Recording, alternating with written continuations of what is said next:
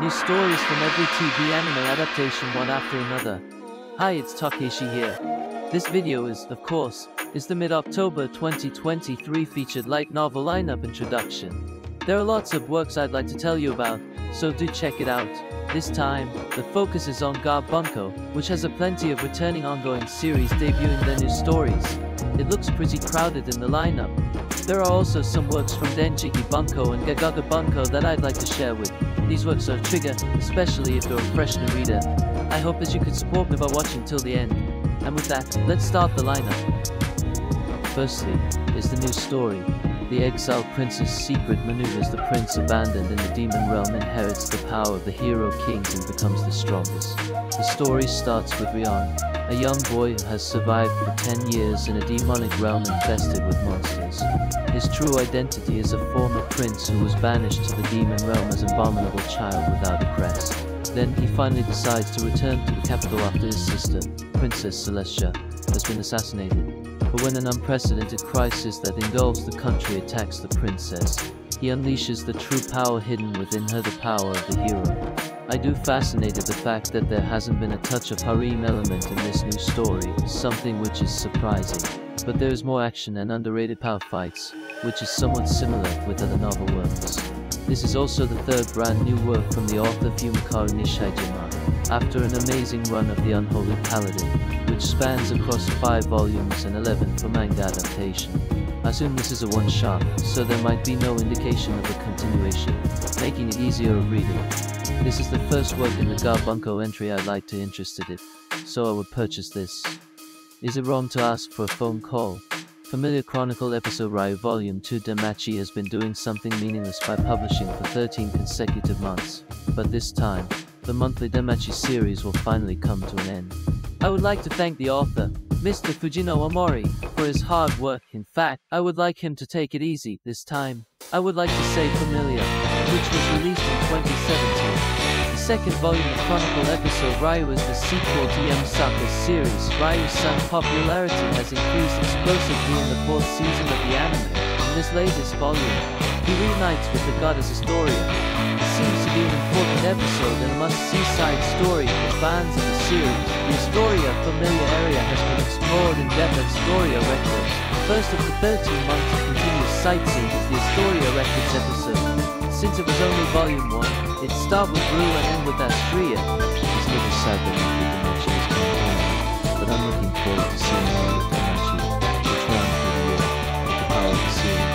I'd like you to take it easy for a while and then publish the continuation of the main story. Well, if possible, I'd be happy if you could publish at least one book every 6 months. Next book is Hikakomori Cupidsuki no Mon in Volume 12, a battle comedy fantasy that is becoming Bunko's signature work. I personally like it very much. It's a highly recommended series, and it's packed full of interesting things like hot battles, funny comedies, and a little bit of a twist. Well, the TV anime is finally starting in October, so it's getting a lot of attention. It's still before the show airs though. I think this is a work with high expectations among the anime based on the autumn light novels.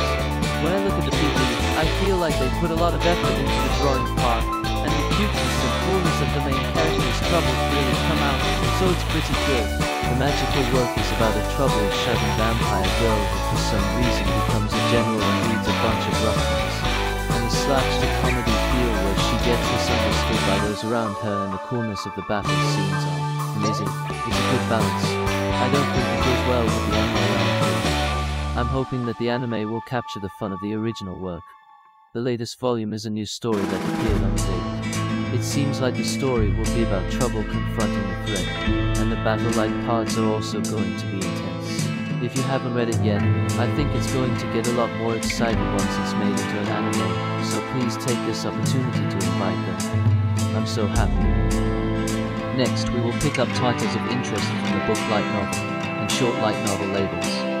First of all, this will be released from Gai Novel on October 14th, the 21st volume of Maggio no Tabatabu, the latest edition of the popular travel fantasy. The tourism pace is stable, and there are quite a lot of functions, for which Irina visits various countries and meets people. There are many travel-based fantasy light novels out there, but this series has grown to be one of the top in terms of popularity and recognition. Basically, it's a series of short stories, so it's easy to read in every way.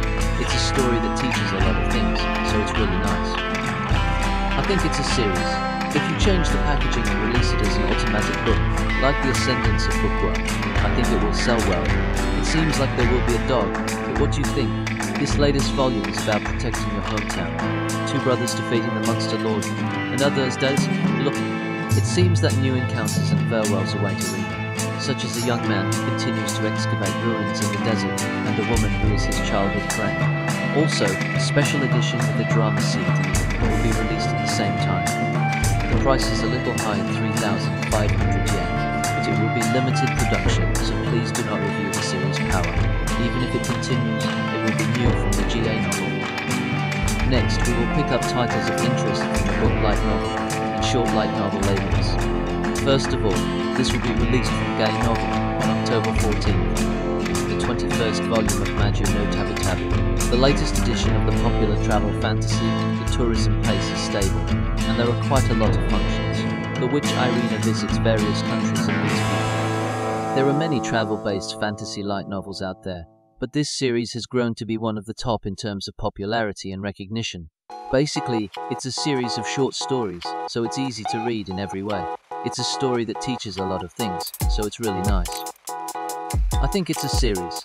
If you change the packaging and release it as an automatic book, like The Ascendance of Bookworm, I think it will sell well. It seems like there will be a dog, but what do you think?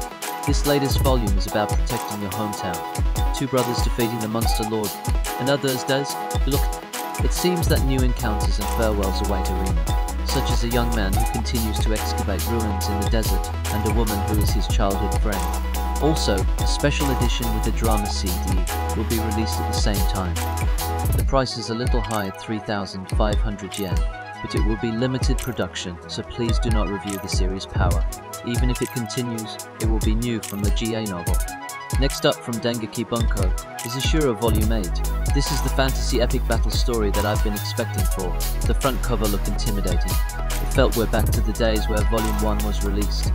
The story this time, the battle between Rukunoka and then Roscray faction, ended with Rukunoka eliminated. The only left battle standing is Sojiro the Willow Sword versus the artificial hero. The absolute Roscray's finest every story. Every volume was an all-out action with less romance needed, which is the reason why this series stands out the most than any other novel works being made like Mushoku Tensei, for example. There is no doubt this supposed series will be challenging for Konorano 2024 Tankobon section. Once again regarding this as well, the anime adaptation will be broadcast on 2024 with Passionate and Sanzigen handling the production. 2024 TV anime will be a lot bigger than this soon. If you like this series, do check this out. And the final from the Dengeki Shinbungi entry is Unnamed Memory, After the End II. This is a series that I've been wanting a chance of Reddit, as I've heard many good things about it. The anime, though, is set to air this 2024, with no date announced. I'm expecting something like the earliest, if not by somewhere in the middle. Either way, we'll wait and see. In this third after end, Oscar and Tanasha travel to the eastern continent to search for the remaining cursed tools. While the situation in many areas is still unstable, they pick up young siblings. The siblings, however, are searching for their missing father and sister, and a certain Happy Town is born in the footsteps of the mysteriously disappeared family. This third after end story slowly began to be like a slow life story, wasn't it? Either way, I haven't seen any peak story level yet, as both Oscar and Tina haven't shown any signs of affection towards each other, although it has said both were getting married. Still, I'm expecting more or less something to happen, other than being like wife look-alike, preparing for a cup of tea. We'll try to observe more closely as the anime adaptation looms near. If you're a fan of this series, make sure to pre-order this. From Gagaga Bunko is the new story, The Empire's 11th frontline-based magic library is now open. This seems to be a librarian novel story, something that is rare in Gagaga Bunko. The story starts with a battle between the Allied forces and the Demon King's army continues endlessly, and humanity continues to fight, relying on armies whose main forces are iron and fire, and the now rare mystical powers of heroes and magic tools. But the only who resist to join the battle, Kyria Alexandra, begins to resist the reality of war. A magic librarian who dislikes war, but loves books. Seems familiar but looks interesting. Library genres did perform well, but not in Gaga Gunko, but in other labels like Sneaker Bunko or to Books. The atmosphere in this new story was also majestically beautiful, yet it captures the feel of being it read, with warriors and dragons in the mix. I would really want to become a librarian. Who doesn't want it anyway? This has now my next purchase in this lineup. We'll be buying this. Shiatau no Sato Sangoyo ni Dekamai. This is the 8th volume of the series from Sawatari Kazami. It's a romance story that has sweet and salting flavor combined. Imagine like you're eating sweets. The front cover looks fully Yuri, but actually, as the synopsis said, they're in disguise. The story this time, Sato's best friend, Maruka, decides to attend Sakuraba High School, which Sato and his friends attend. Then, Sato's well-intentioned remark causes an unexpected ripple. Ren and Maruka are dating. I do like how every volume in the illustration was like there was an Instagram filter. Very colorful idea, yet beautifully drawn. Regardless of that, the manga will be released on the 12th of October, less than 4 days away. A bit late for the 8th volume of the novel. The cover looks too hot. Any manhandle this manga needs extra precaution and care. If you like this series, you had to check this out. And lastly, is Incubus Banishment. Even though I got banished from the capital because I received an obscene gift, I leveled up like crazy just from doing Perverted Things Vol 3. A 3rd volume can't be any erotic than this. Basically, every volume this series make is very hot, very lewd, expected from Kakao and Akagi Sensei. In this volume, Elio continues his journey with his childhood friend Alicia after receiving an unprecedented perverted gift called Inma. He uses his new skill spare room creation to level up while making friends with Alicia and other strong female characters, and meets the beastman Sophia in the dungeon city of Sankri. Before then, his servant showing the beauty of her eroticness. Now we have a Beastwoman party. It's getting hotter here, isn't it? But in all honesty, Beastwoman can show that they fight and kill, as depicted in the illustration. But in terms of making affection, they're way better than any normal woman. I won't go into any details of how this goes down. The eroticness was way beyond unimaginable. This is a series that needs to be handled carefully when to pick it up. And so yes, this is the mid-October 2023 light novel releases as a closing closure. It felt like we're getting halfway through October. There are plenty of great anime adaptation return to make new stories, which I'm really interested in. What do you think? Which ones are your favorites that you wanted the most? Hit me up in the comments below. That's all for this video. Please do support the channel by smashing the subscribe button and clicking the like button. I'd also be happy if you also could watch another video.